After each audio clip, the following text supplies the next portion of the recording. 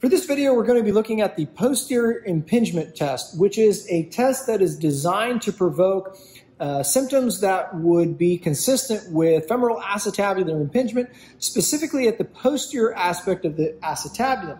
Now, this might look familiar as it is very similar to the modified Thomas test, where our patient is at the end of the table and we're going to be creating kind of this reciprocal motion between each limb. And so to begin with, what we need to have our patient do is we're going to have them lie back onto the pillow and draw one knee towards their chest. Now, as they do this, have a blanket or a drape close by where you can come in and place this in and around your patient.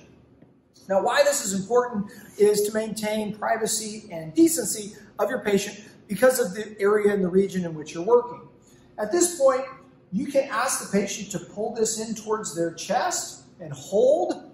Your attention is then going to be on this limb. And what you're looking to do is to extend and externally rotate the hip. It is a passive test, and you're looking to get to maximal hip extension. And so if you need to have the patient reset and slide down a little bit on the table, you certainly can if they have kind of hypermobile hip extension. And a positive result would be pain that's either located in the groin itself or in that posterior portion of the hip, that being the buttock region. So you can then switch and move to the opposite side. But again, this is the posterior impingement test. Have a go with a peer or colleague, and let me know if there's any questions.